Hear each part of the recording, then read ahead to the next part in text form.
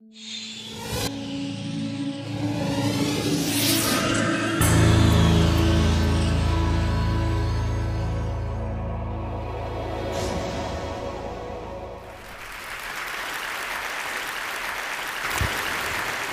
morning.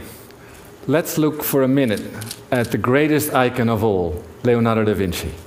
We're all familiar with his fantastic work, his drawings, his paintings, his inventions, his writings, but we do not know his face. Thousands of books have been written about him, but there's controversy, and it remains, about his looks. Even this well-known portrait is not accepted by many other historians. So what do you think?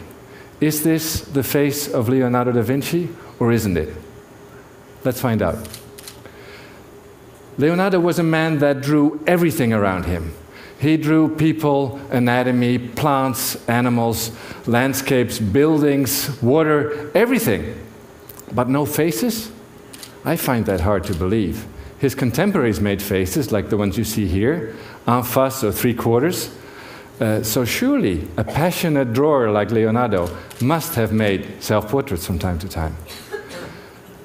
So let's try to find them. I think that if we were to scan all of his work and look for self-portraits, we would find his face looking at us.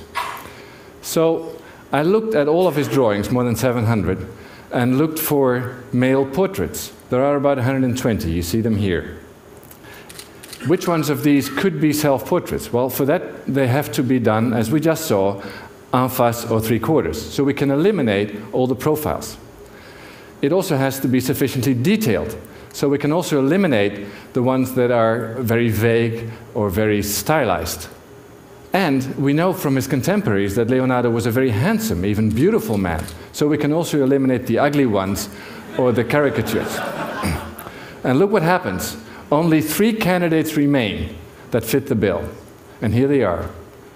Yes, indeed, the old man is there, as is this famous pen drawing of the Homo Vitruvianus. And lastly, the only portrait of a male that Leonardo painted, the musician.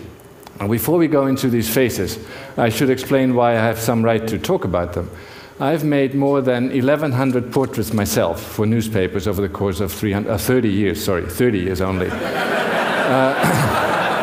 But there are 1,100, and very few artists have drawn so many faces. So I know a little about drawing and analyzing faces.